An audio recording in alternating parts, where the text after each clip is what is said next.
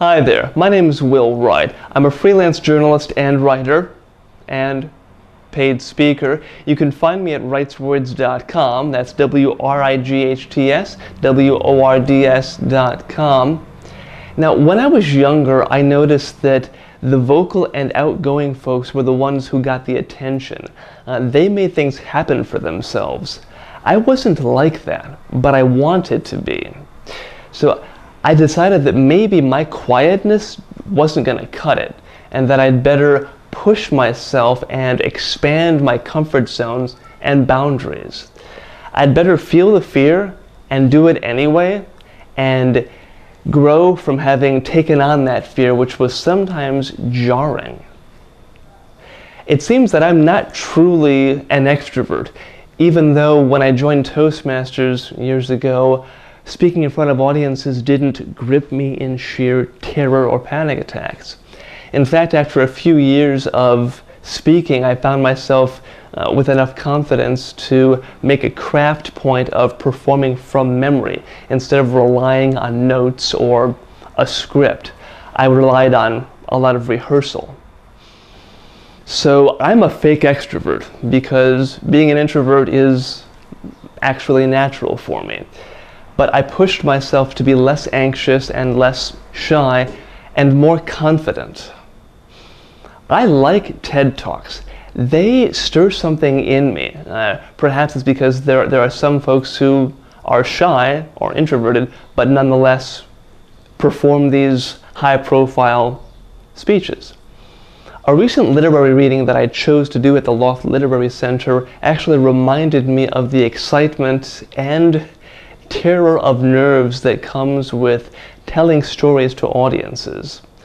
I enjoy telling you stories and opening your eyes. Susan Cain's book, Quiet, actually helped me to understand the complexities of being an introvert, but it was her TED Talk that actually introduced her to me. So, TED Talks.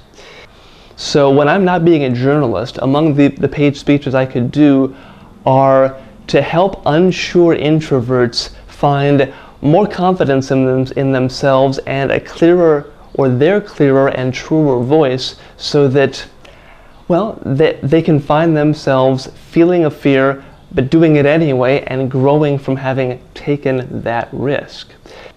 Or if I'm not giving that speech, perhaps I'll speak to a firm about using a curated list of movies to help convince their employees that racial diversity is something that affects everybody and can improve employee performance and a firm's culture, because somebody once said that diversity is everyone's everyday work.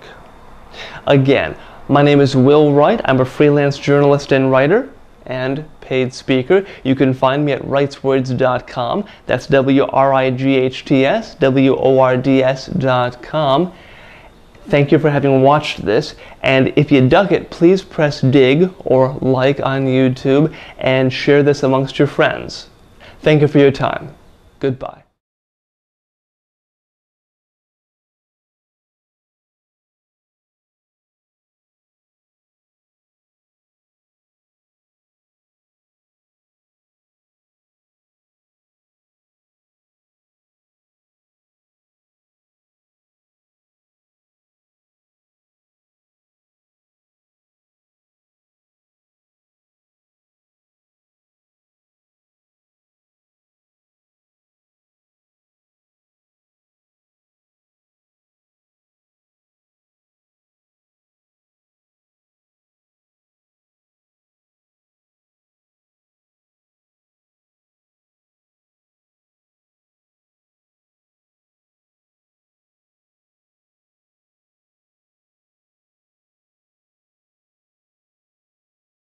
But the irony of having this double-edged sword of excitement and terror of nerves is, it's a strange double-edged sword. It's like having an angel on one shoulder and a devil on the other, and you're not sure, which represents your true personality.